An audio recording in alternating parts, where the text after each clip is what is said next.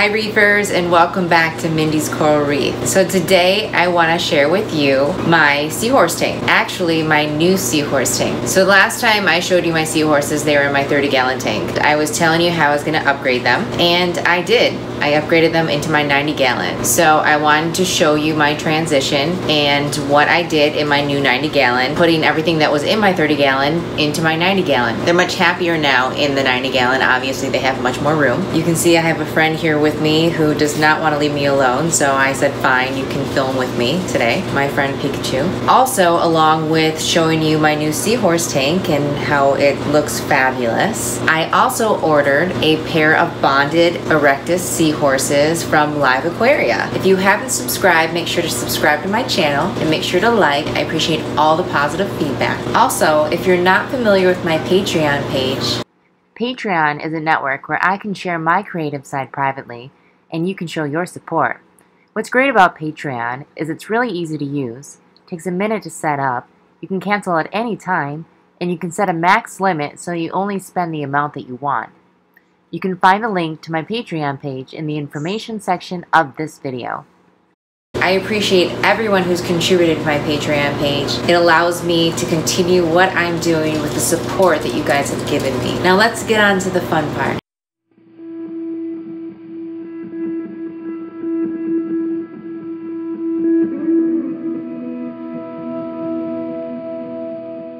So you can see now with the 90-gallon that they have much more room to work with my seahorses. So I currently have 9 seahorses, all Erectus seahorses. I have a lot of gorgonians, as you can see here, and I'm going to zoom up for you. I spread them all out so they're evenly distributed, and I also added more sand in here. I have one garden eel, which I didn't even know I had until just a few days ago. I thought he vanished, and all of a sudden he just popped up from nowhere. So he's been in here, and obviously has been eating myces because that's all I feed my seahorses, and so obviously he's been eating myces and been doing well. I added a couple gorgonians. I took some from my other tanks and just cut a few pieces and then added them to a couple rocks. I have a mixture of photosynthetic and non-photosynthetic gorgonians in here. I have very few actual corals. The ones I do have in here are non-stinging corals. Obviously you don't want to have anything that's going to be a stinging coral, especially anemones. I had someone ask me, oh, can I have anemones with seahorses? Obviously you can not. An anemone will sting and also eat a seahorse if you had an anemone with a seahorse. Seahorses do not have scales, so they are very delicate and will get stung by those corals. I do currently have one pipefish in here. I have a blue striped pipefish. I did have 2 at one point. They were a male and female. Now with the blue striped pipefish, the males are dominant, so you can't have more than one male. If you have, a group of them, the males will fight each other until they kill each other and there's just one male left over. You can have multiple females, just one male. And I actually had a couple left over after,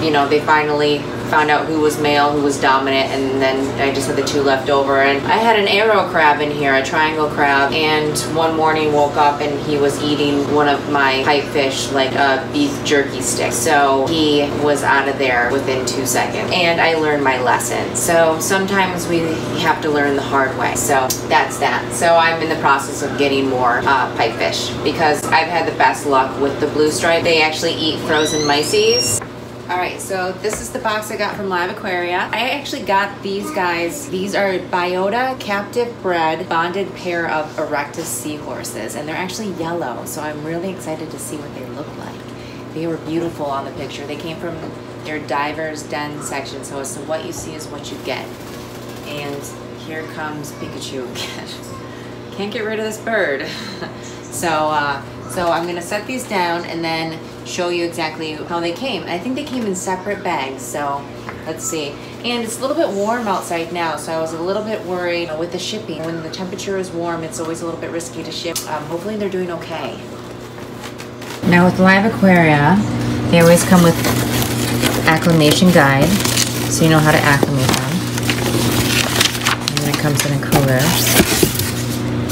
I actually had an ice pack in here to keep it cool because of the warm temperatures. And then they separated both seahorses into 2 different bags. I've actually had seahorses come both together in the same bag, but this time they put the seahorses in separate bags. And they're actually in big bags, so. And the bag actually is black all the way around, so these guys can't see a thing. So I'm actually going to put these guys in the fish tank so that they can temperature acclimate for right now. And I'm going to turn off the lights in the fish tank.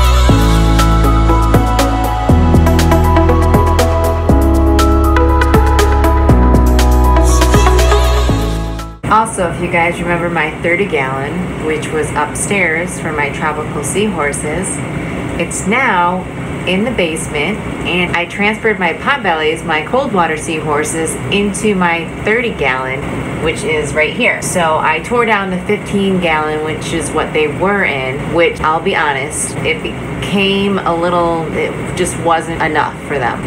The filtration system wasn't holding up to their standards of what the seahorses needed. So this tank is going to be much better for them. It has a sump. It's just going to be much better for them in the long run. So now I have them in here. They have much more room. They're going to be much happier, and I'll show you them up close. They're doing really well. The water's staying cool where they need it to be, and it's perfect.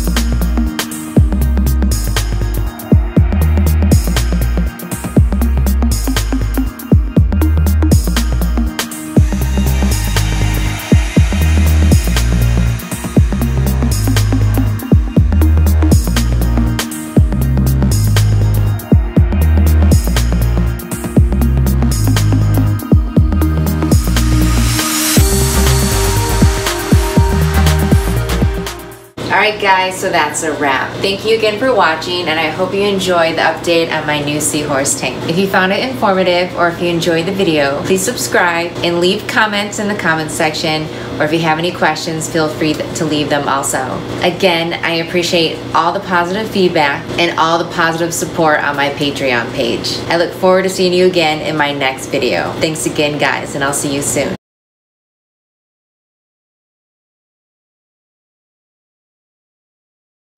I want to give a huge thank you to John, Wayne, Kirk, and Jamie for their support on this video on my Patreon page.